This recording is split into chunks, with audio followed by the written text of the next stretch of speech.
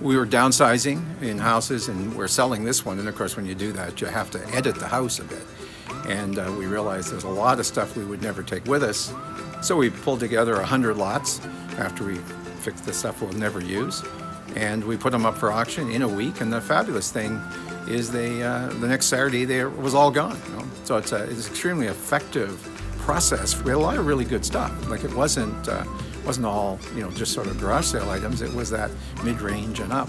The challenge when you use other alternatives like consignment center and stuff is that they pick and choose what they want. You're left doing the rest. Because I've had experience with consignment, and you know, by the time you pay for the pickup and the shipping over there, and then they take 50%, and then they charge you for the credit card charges. You do a garage sale, but that's really only lower level things. You never sell anything of any value that way. And again, they pick and choose, and you've always got stuff left over. So it's a much better process.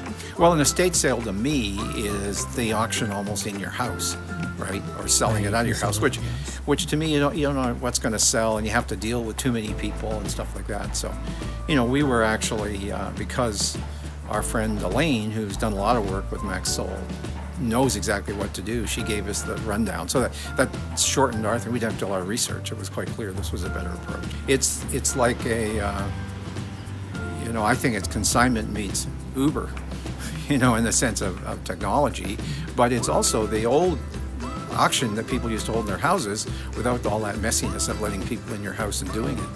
Because it's done online and it's done in 1 week and the pickup's 1 week, it's a much better approach than the old traditional auction houses. And you don't have to move stuff anywhere. You're taking it right from where it is.